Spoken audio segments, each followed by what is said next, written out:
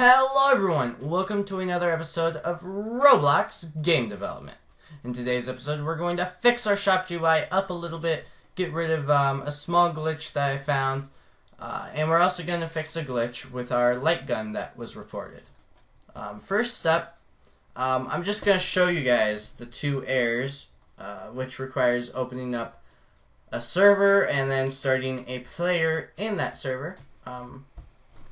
And these two glitches you guys actually have pointed out in the comments. Well, actually the first one you haven't. So the first glitch, okay, we know the first page should be completely populated, but the second one shouldn't. The second one should only have this guy. Everywhere else, all of these shouldn't even show up because there aren't enough tools to populate the second page. So we're going to buy one light. So that's the first issue. Second issue, if you go down to output, after we buy the light, we're getting this big ol' error here. Player is not a valid member of tool. Well, if we went to the players, player 1, backpack, light, we would see in the tool there is clearly an object value named player. So why is this local script telling us there isn't? Well, it's because of basically just how quickly local scripts begin running, as opposed to when you clone the tool into the player's backpack. The easy fix for these, or there's an easy fix for both of these. We'll start with the shop GUI. This one's actually really easy. Alright, so in this load products, whenever the page value changes, we go through all of the things, but if the product ID does not exist, if there aren't enough products to populate that page, we just break. We stop. We don't touch anything else. We don't want to do that. What we want to do is list I ... there, because remember list, if you, hopefully you guys can remember this, the list is script.parent, which is the list page, and when we do I ...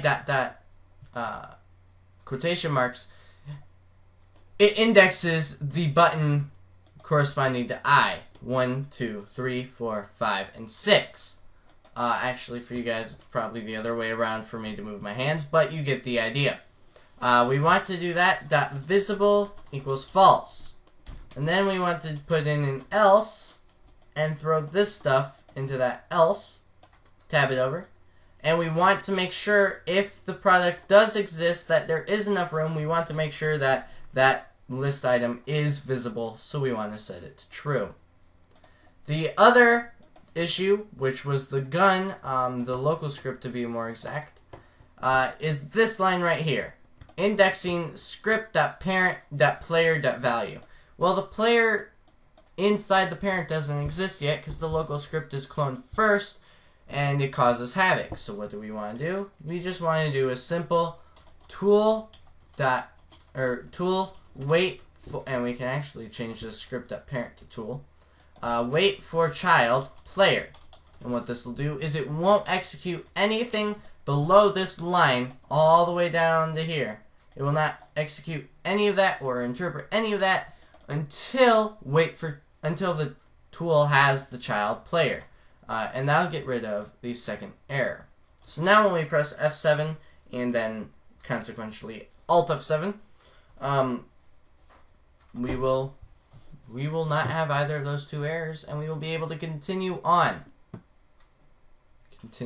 As you guys may have noticed, by the way, because tomorrow, next episode, I want to make it to where you guys can buy something for actual Robux, or at least begin working on that. But and my plan was to sell something really, really cheap. Well, Roblox recently threw a monkey wrench into that plan, and now even t-shirts have to be a super expensive price. I can't just price it like 2 or 3 tickets. I have to price it their minimum, and that's not going to be exactly the best thing. So I'm not going to actually demonstrate it working. You guys can test it, I guess, but I'm just going to write it, and I'm going to be pretty sure it'll work, if we can get up to the point of purchasing. Alright, so anyway, On the second page, you guys see that we only have this first button. That means the first step is working. None of the extra buttons that we don't want are there. So now when we buy the light, we close the shop. We can fire with this light. No issues, no output, nothing wrong. So thank you guys for watching. Don't forget to hit the subscribe button. Please hit the like or the dislike button corresponding to how you felt about this video. And I will catch you guys later.